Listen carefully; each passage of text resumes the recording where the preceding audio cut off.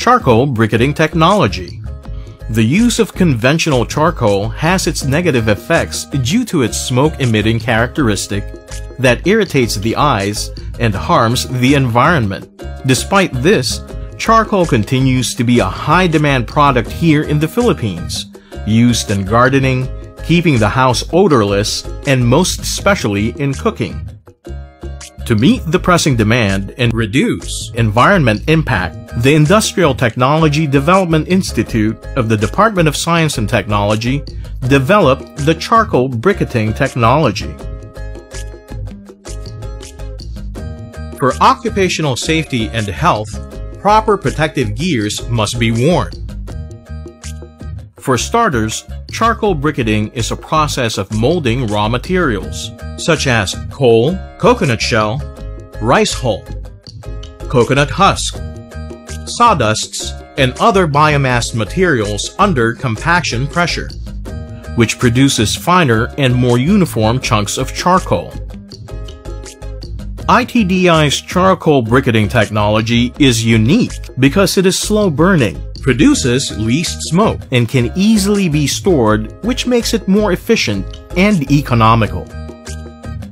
To produce charcoal briquettes, you will need the following: cornstarch as binder, cooking stove, dryer, raw material binder mixer, modified drum-type carbonizer with condenser, or biomass oven for small production. To make high-grade charcoal briquettes, the following process is being done by ITDI. Carbonize first the coal using a 7.5 kilogram per hour capacity modified drum carbonizer. Tip: carbonization takes time, so remember to do this step prior to the other processes. The yield of carbonization is about 30 to 32% for cocoa shell, 25% for rice hull, husk, and 20% for sawdusts. Binder mixture.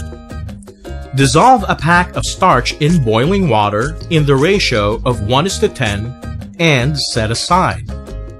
Once the raw material has been carbonized, crush the material using an electrically operated crusher or raw material binder mixer.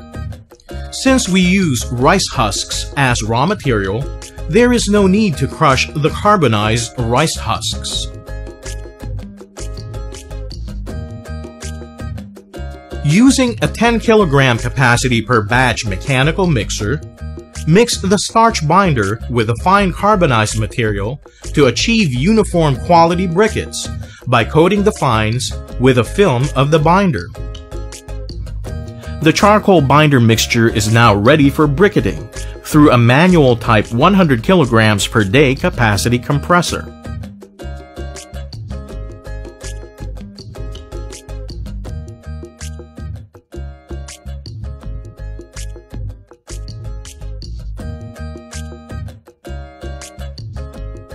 Processed charcoal briquettes should be placed on wire mesh trays and dried by air or sunlight for 2 to 3 days. Duration of drying will depend on the condition of air. The charcoal briquettes are now ready for usage or for packaging and selling. Tip: for a barangay-level charcoal briquette production, 100 kilograms of briquettes can be made in 8 hours per day.